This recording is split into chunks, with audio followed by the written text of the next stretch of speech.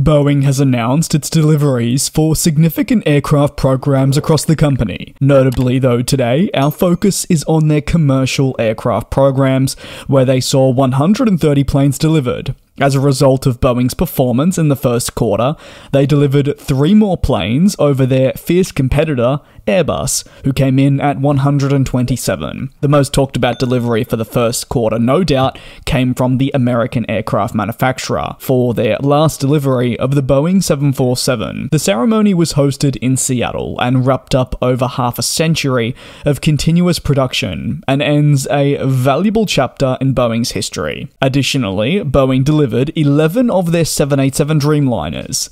These numbers could have ultimately been higher if it wasn't for another issue that prevented deliveries for a multi-week-long period. This is another one of the many roadblocks experienced by Boeing for the program, with these roadblocks being enforced by the Federal Aviation Administration, who have been taking a look at aircraft with a fine microscope since the events of the 737 MAX and the 787 quality assurance difficulties came to light. Boeing saw 3 777s delivered alongside just a singular 767. Similar to the Dreamliner program, the 767 was primarily impacted by difficulties which prevented deliveries from being approved. They'll be hoping that the remainder of this calendar year will see the number only increase. 737 MAX deliveries remained an essential part of the first quarter, with over 50. Ultimately though, Boeing can be immensely pleased with their Q1 delivery performance, with this being a significant increase on 2022's performance, calculated to be at roughly almost 30%. As for Airbus, well, they reported lower numbers, and the manufacturer describes this next quarter as an absolutely crucial one to determine how the remainder of the calendar year pans out. Airbus at the end of 2022 set an ambitious delivery target of 720 jets for 2023. Whether they can achieve this very much remains to be seen, and can be labelled as up in the air, no pun intended there.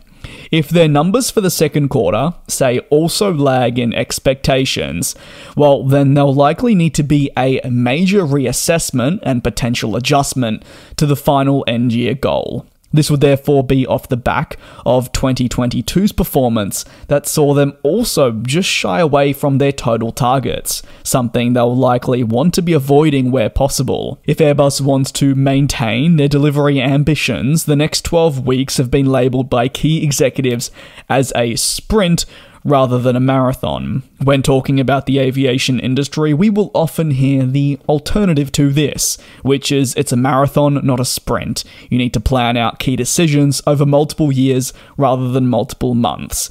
But for Airbus, well, they're looking at it differently. The next 12 weeks will be absolutely essential in getting them back on par with expectations to achieve their end goals. And if they're unable to do this, well, as I mentioned towards the midway point of this video, Airbus will need to readjust that end tally of 720 jets, as it simply won't be possible to reach this target. If you have any thoughts on how our main 2 aircraft manufacturers have started 2023, with Boeing's being incredibly positive despite incurring problems with their programs, you can let me know down below in the comments. Thanks a bunch for watching, and stay tuned, much more rolling coverage of the industry will come out this week. And we'll